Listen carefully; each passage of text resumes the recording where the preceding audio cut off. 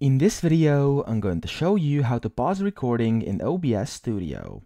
So as you can see, right next to my recording button, I have this kind of pause button over here.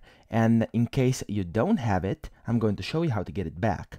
Now, if you don't have it, what you want to do is click on Settings down here, and then you want to go to Output. And in case your output mode is set to advanced, make sure to switch it back to simple and then click apply and OK. And it will give you back this pause button over here.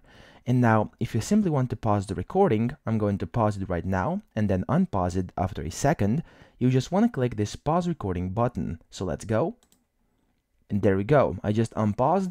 As you can see, it's pretty much that simple. If you want to keybind it though, what you want to do is go back to settings and click hotkeys, and then in here, right here at the top, you have the pause recording and unpause recording. Now you can keybind that to whatever you would like, and it says that key combinations shared with pause recording act as toggles. Now what you want to do is simply set this as, let's say, F4 or whatever you want to do, and then this one at F4 as well, and then you want to simply click apply and OK, and your keybinds have been set. So that's pretty much it. That's how to pause recording in OBS. I hope this video helped you out, and if it did, please subscribe to the channel and help me out as well.